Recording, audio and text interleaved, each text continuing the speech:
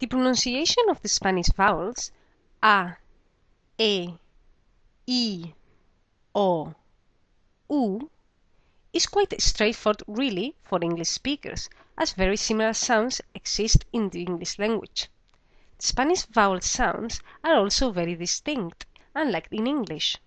Distinct sounds and reliable pronunciation rules is good news for you, the Spanish foreign language student, as it makes the whole learning process much simpler. The sounds of the Spanish vowels can vary a little bit depending on which letters are before and after them, as with most languages. However, generally we can say that the sound is distinct and stays the same regardless of the word it's part of.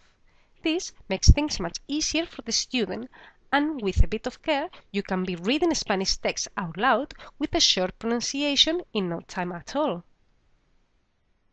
English, on the other hand, it's much harder to read out loud correctly until you are familiar with all the different vocabulary and exactly how each word is pronounced.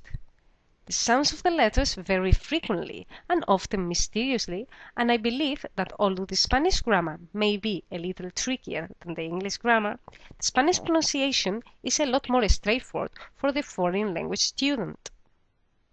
The key, however, is to be very well practiced in the pronunciation of the different Spanish letters and to be methodical and disciplined when reading and practicing reading out loud. In this Spanish pronunciation course, I will give you all the necessary information and key rules to remember for each letter. I very much hope you enjoy the lessons.